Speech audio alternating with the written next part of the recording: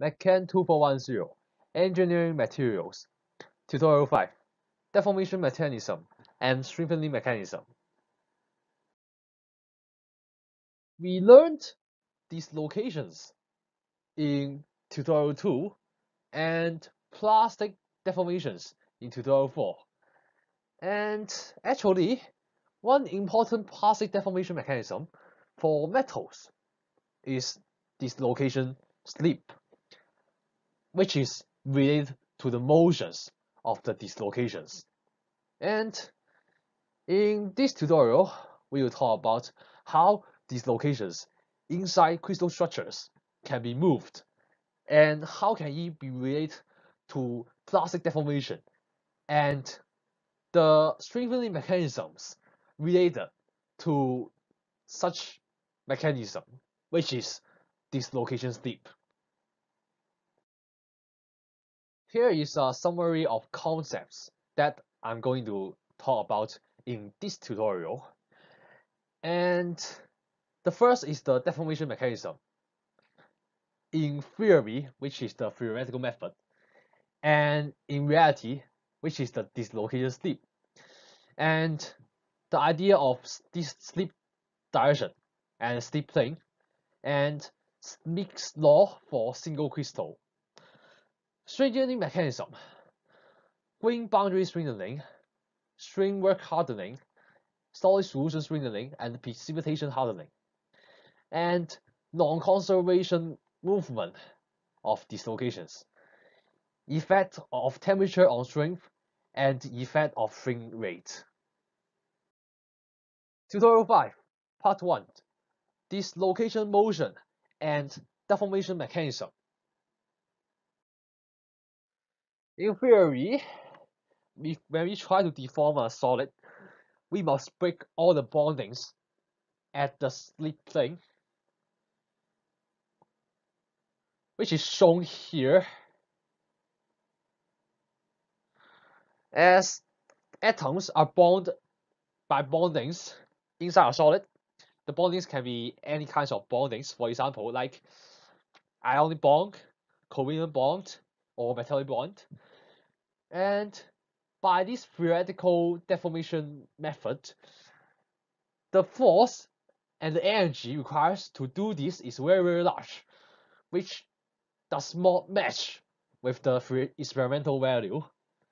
And there is a discrepancy between the theory and the actual values for different kinds of materials, and such as the values for yield strength.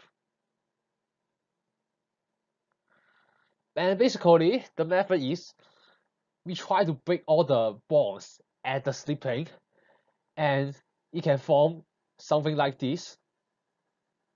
But just like I have just said, it is not likely, as the theoretical result does not match with the experimental result. And therefore, a new deform mechanism is proposed, and it is actually related to dislocation movement within a crystalline solid. So, if the materials contain dislocations, dislocations itself can move to deform a solid under external force, and only very few bondings need to break at the same time when it moves, and that means the force requires is much more lower, and which match with the actual values. For example, yield strength, and it can be illustrated using a worm. And basically, when we try to look at these pictures down here, let's look at the first picture here. The red line matches the bondings you need to break when these dislocations try to move from the first picture, the location of first picture, to the locations within the second picture. And so the slip plane is still circled by this green circle, And you can see that by this way, only very few number of bondings need to break simultaneously, and that means force required is much more lower and it matches with the actual values. And finally, after the dislocation moves out, it will deform the material, just like is shown as at picture 4. Dislocation slip is highly related to edge dislocations or screw dislocations. And edge and screw dislocations are two distinct types of dislocations. For materials with edge dislocations and screw dislocations, when shear stress is applied on it, a subsequent bonding, breaking, and bond forming process are occurred to the plane near the dislocation plane, resulting in a slipping behavior during deformation. And picture here, I borrowed it from book. It actually shows some basic terminologies of the dislocation slip mechanism. The first thing is the slip plane. It is quite easy to understand. Basically, it's the plane where it slips, where the dislocation slips. And basically, here is the edge dislocations in this picture. And this one is actually edge dislocations, and it is very similar with the pictures in the last slide, but this one is 3D version, and the principle are basically the same. And you can see that here is the final result.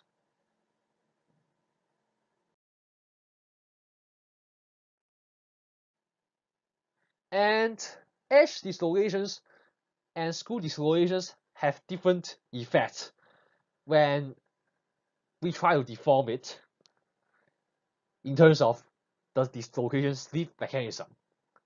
For edge dislocations, the moving direction of the dislocations of edge dislocations is parallel to the direction of the force, as shown in the first picture. And it is quite straightforward because you can also observe it from the last picture in the last few slides. But for screw dislocations, it is quite special, as the moving direction of the dislocation motion is perpendicular to the direction of the force. As shown in the second picture here, it has a different direction.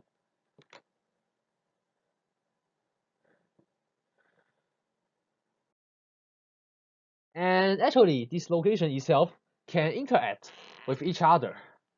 For example, what will happen if two dislocation planes come to each other? First, for two parallel dislocations on the same slip plane, a repulsive force will be exerted on each other. You can just remember it as two like charges. And it is shown in picture here. There is a repulsive force. And for two anti-parallel dislocations on the same slip plane, an attractive force will be exerted on each other.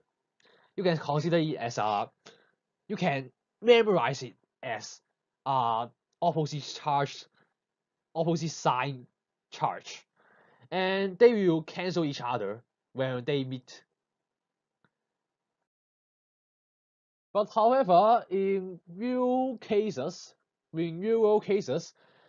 as we know that the solid itself is three-dimensional, so this location itself can hardly to be at the same plane, and they may tangle with each other, and it can be observed in many experiments.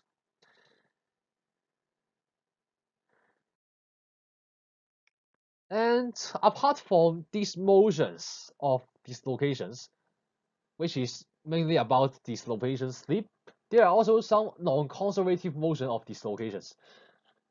For example, one case is the dislocation climb. Basically, the dislocation plane move outward due to a presence of vacancy. For first feature, you can show here there is a vacancy here, and actually it can move outward because of the existence of this vacancy, and this usually happens at a temperature higher than 0.3 times the melting point of that particular material.